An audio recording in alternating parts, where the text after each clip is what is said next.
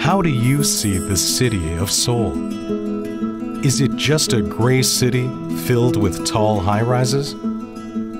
Actually, there is a place that highlights the true colors of Seoul. Hello everybody, welcome to Seoul. My name is Luis Fernando Serra. I am the ambassador of Brazil to Korea. Today I'm more than happy to present to you the royal palace called Gyeongbokgung.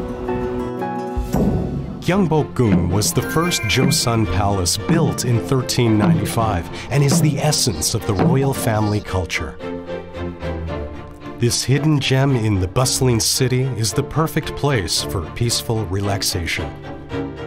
And it's also a trip to the past, because you are really in the 19th century in a city that is heading for the 21st century.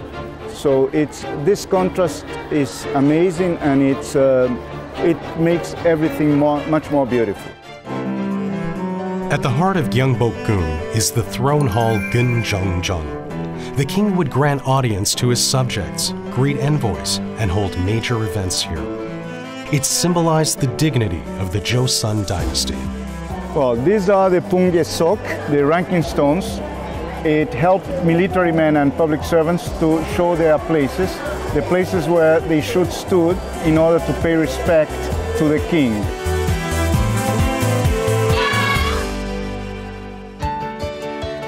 Known as the flower of Gyeongbokgung, the Gyeonghwaeru Pavilion was the hall used to hold important and special state banquets.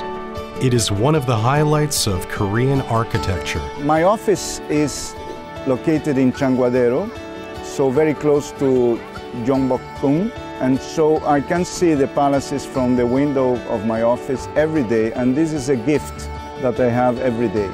And I'm very happy to have this view, this wonderful view of these palaces. Cherish the 600 years of Seoul history by enjoying the deep-rooted traditions of Gyeongbokgung. Enjoy the vibrant view of the brightly lit Gyeongbokgung in the evening as well.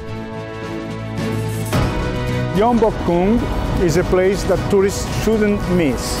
It's really a must. I would say that even city dwellers shouldn't miss.